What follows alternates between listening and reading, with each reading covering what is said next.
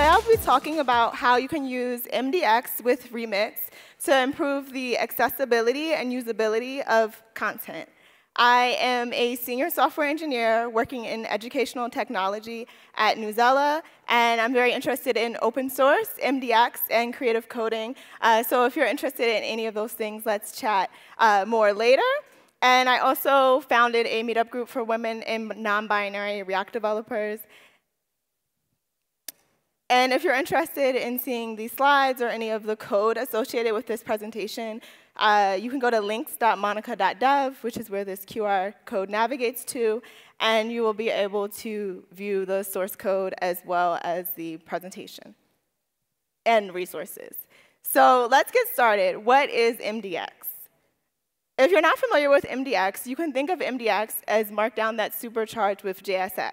So you have the simple syntax of Markdown, but as needed, you're able to leverage components to make your content more interactive and customize and extend the markup. Similar to how with TypeScript, you have JavaScript, but you're extending it with types. And what makes me really excited about MDX is I think it's a great educational tool, and it really takes advantage of different web technologies. In particular, it can be used to create interactive technical documentation. This is an example of how Prisma is using MDX in their documentation site. They have a React component within an MDX file, which is like a Markdown file. And this component allows visitors to switch the syntax of the code sample based off of, or the language of the code sample based off of their preferred language. Similarly, another site that uses MDX is React Docs. They did a huge overhaul that went out of beta earlier this year, and they have over 600 interactive examples, and a lot of them are powered by MDX. So if you go to the new doc site, you'll see that there's sandboxes where you can start building a React application without having to set up everything locally. You can open it in a code sandbox, and there's a lot of interactive checkpoints. And if you're interested in using MDX, then you should get familiar with Unified. And Unified is a huge ecosystem with over 500 different open source packages that allow us to work with content as structured data, also known as abstract syntax trees. It's also a core package that is used to inspect and transform content with plugins. If you're not familiar with abstract syntax trees, they're more verbose versions of human-readable code. So on the left-hand side is an example of a loader function, and on the right-hand side is that same function, but in the abstract syntax tree representation, which is a lot more verbose. I'm not going to pause the animation, but I think it illustrates that it's more verbose. But you don't have to get super familiar with abstract syntax trees in order to take advantage of MDX. You can leverage the remark and rehype plugins within the Unified ecosystem to transform your content. Specifically, remark plugins are used when you want to transform Markdown, and rehype plugins are when you want to transform HTML. And if you've ever used Prettier or ESLint to format or lint files that you've written with Markdown, they're using Unified under the hood. Or if you've ever submitted a challenge on Free Code Camp, they use Unified to parse the challenges that are submitted. And I was first introduced to Unified through Gatsby, which uses it to parse or to pull in content into their GraphQL structure. And of course, today I'll be focusing on MDX, which uses Unified to combine Markdown with JSX. And the great news is if you are using Remix, you can get support for MDX straight out of the box by adding a file to your routes folder with the .mdx extension or importing those into some of your routes. And this will build all of your MDX files at build time, and it's the fastest way to get started with MDX and Remix. However, if you're looking for more customization with how you are using MDX, then you want to look at a tool like MDX Bundler, which gives you a lot more control and also more ability to customize. And if you wanted to build like your MDX files on demand, you definitely would want to go and look at alternatives such as MDX Bundler. So today, my talk is going to be focused on using Remix and MDX Bundler. So first, we'll install MDX Bundler and ES-Build. So MDX Bundler uses ES-Build and MDX v2 to quickly compile and build our MDX alongside its dependencies. So in terms of actually rendering our MDX to the page, we can create a MDX file. So it's a Markdown file where you have Markdown, but you also are able to import React components directly into the Markdown. So if we're not using MDX Bundler, we're actually able to use this functionality with Remix outside just without any additional setup. And we will also have access to route functions like loader, action, and handler. However, if we want to do more customization, we will use MDX Bundler. So in order to actually render this component, let's have a loader function that actually calls MDX Bundler to transform our MDX content. And then we'll be able to render our MDX component. So what that looks like is we'll have an MDX bundler function that only runs on our server. And that calls bundle MDX, which is an export from MDX bundler. It takes in a string representation of our MDX file. And then it returns front matter and code. So you can think of the front matter of the metadata associated with your Markdown, and the code would be the body of your file, which is the content. That includes both the Markdown content and the React content. And our loader function within our route is where we would actually call that function we were just looking at. So we can get our content. So in this example, the content is in a local file, so we're on a specific path. We get the content for that path, and then we pass in the string representation of that file into the asynchronous function that we were just looking at that parses the MDX, and then we're able to return the JSON. And then when we're actually rendering the data, we have access to that data that we just called in our loader function, and we can use a special component from MDX bundler called get MDX component, where we pass in the code that we were able to get from our loader function, and then we can render the component to the page. So now that we have that component inside of our page where we're rendering the MDX, with MDX, you can actually replace different HTML elements. So if we wanted to replace a block quote or an H3, we can use this syntax to say that we want to replace that specific element. And this is like a huge object that just shows all of the different HTML elements that you can replace with MDX, meaning every single time you write Markdown that uses that element, it would automatically be replaced. So just if we wanted to only replace, for example, anchor tags and paragraphs, it would look like this, where we pass in this components prop with those two values. And this is an example of what a custom paragraph, for example, could look like. It's silly. It's basically taking in the paragraph that we wrote in Markdown and then appending another paragraph to it saying Sparkle is powered by MDX. So I just wrote a bunch of paragraphs, and then it automatically translated it to have this paragraph appended to it. Another example of the component shadowing is we could overwrite all of our links. So we could have some logic that says if we have an internal link, we always want to use the link from Remix. And if we decide that we want to prefetch that, we can indicate that in our component. So that way we're able to preload that page as needed. But for external links, we definitely don't want to use the Remix link. We want to use a regular anchor tag, and we could have it, if we want them to open in a new tab, we definitely want to follow accessibility best practices and have a note for folks who are using a screen reader where it would inform them that it will open in a new tab.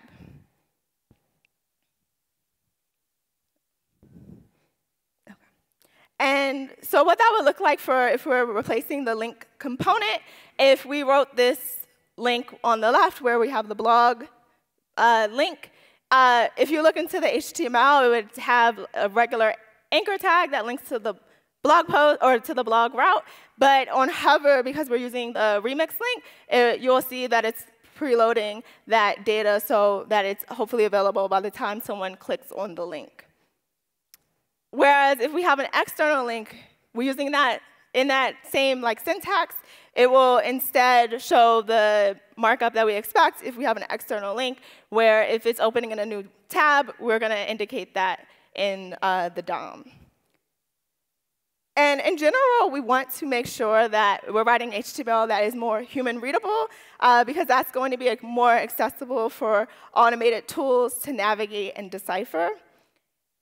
So it's good to avoid spans and divs, which don't really convey semantic meaning. And instead, if there's opportunity to use one of the over 100 HTML elements that has more of a meaning, to use that.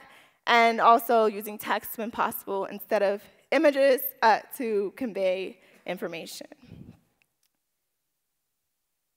So if we know that we want to implement certain best practices or extend make the HTML that our Markdown is generating more semantic, we can leverage remark and rehype plugins to accomplish that. So for example, there's remark sectionize that will automatically group paragraphs with their headings into sections, which is more helpful to navigate than just a pile of headers and paragraphs that don't have a clear relationship. There's also a remark alley emoji, which will add additional markup to any usage of emojis. So I'll add an ARIA label with the name of the emoji, as well as role, so it's treated as an image. And then there's a rehype autolink headings and rehype slug, which are both helpful for navigating. And there's also a bunch of other React components that you can use that are helpful with MDX. And in general, people don't really read on the web. People skim. So how can we make that easier if we have a huge technical document? We can add a table of contents. So having a component where we'll render every single heading and link to it, and then we can have that show up either at the top of the document or where we think makes sense, to allow people to quickly navigate and see what sections the document will cover. So let's create a rehype plugin that will allow us to use that component we were just looking at. So if we have an MDX file with a bunch of H2s, such as navigation, accessibility, and user experience, let's return all of those H2s. We can use this package units util visit to navigate the abstract syntax tree and visit every single element that is an H2, and then find the text associated with that element and return the text as well as the ID associated with that H2 element. And so what this function should output, if we give it the following MDX file that has these multiple H2s, it should return an array of objects that contain both IDs and text. And the ID you'll see, for example, for user experience, it has a dash because that's the slugified version of that text, and that's how we would actually navigate to it if we were going to click through. And then to actually use the function, or to actually use what we just wrote, the rehype headings, we will update this rehype plugins array where we bundle our MDX and include the rehype headings plugin. And we'll have access to the headings that we were exporting from that function. Please note that we do need to have headings that are actually clickable and have slugs. So rehype slug and rehype autolink headings are helpful in that regard. And then in terms of actually rendering it on the page, we can update our components. The components that we're passing to our component to include a table of contents. And then for that table of contents, we're loading the headings from our loader function and then passing it in. And then we can render that in our MDX if we choose to by just including a table of contents statement inside of our MDX. But if we omit that, then it won't be included in on the page. So sometimes we also want to provide users a lot of information. Some of it may not be super relevant, or some of it may be just like kind of going down a rabbit hole. So we could add some footnotes. And we want to make sure that we can navigate back and forth between our footnotes and our footnote refs. And we want these footnotes to be accessible. So we should have both the IDs and href, so we can navigate back and forth between the footnote and the footnote ref. And there's also some additional ARIA attributes and rules that we would like to include.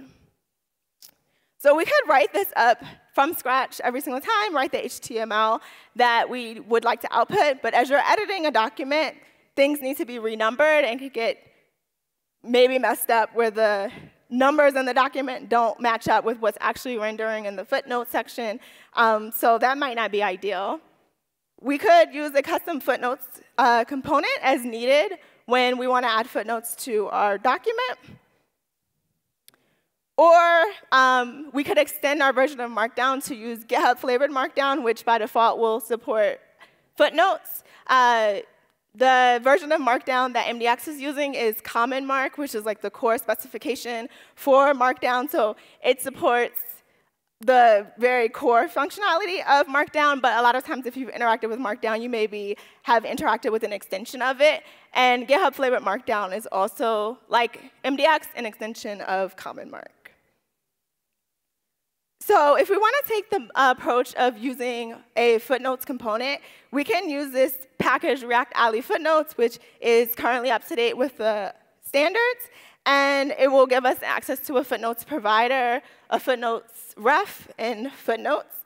And then wherever we want to render footnotes, we can wrap that in a footnotes provider, and then include these footnote refs wherever we want to actually have like a footnote. So the description would be what you would see at the bottom of the page.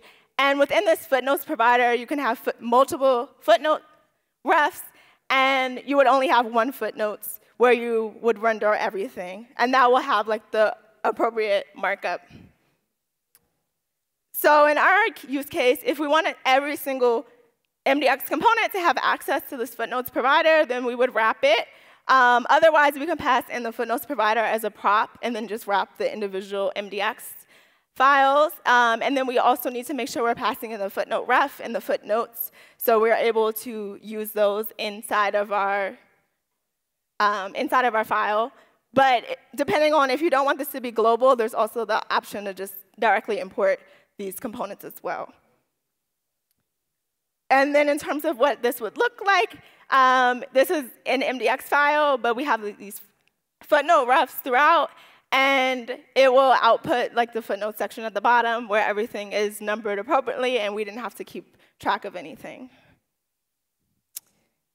And then the other option I had mentioned in terms of if we wanted to get support for footnotes is we could use GitHub-flavored Markdown, so extending the version of Markdown that we're using for our MDX.